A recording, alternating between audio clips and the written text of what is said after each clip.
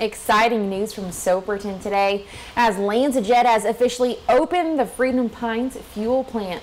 41 NBC's Fiona King was there for the grand opening, and she has more on this first of its kind facility.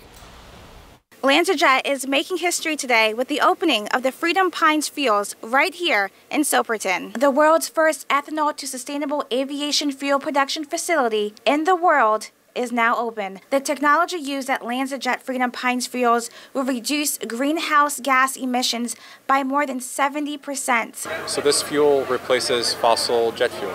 It is a drop-in fuel. It has the exact same characteristics as traditional jet fuel because we want it to work in existing infrastructure and on existing aircraft and existing engines. So you don't need to change any of that. So the beauty of this is it has the same characteristics, but it is cleaner. The plant will be able to fuel airplanes and diesel trucks, among other things, marking a major step towards a more sustainable future for the aviation and transportation industries. Sustainable aviation fuel is a jet fuel that is meant to be used in jet engines. So commercial airliners, private jets, military jets, for example, all of those types of aircraft can use this fuel.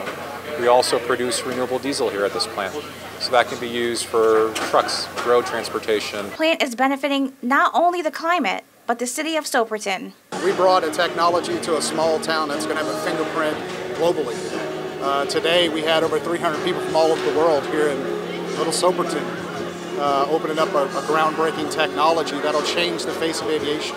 Soperton Mayor John Kuhn says the opening of the facility is good for the community. It is going to bring in money to the county and to the city. Our water system, they're using our water system, so obviously there's things there that are going to help. And I think just the recognition part of it is going to be the big impact, is that people will know that LanzaJet is in Soperton, treutlen-county, Georgia. In Soperton, Fiona King, 41 NBC News.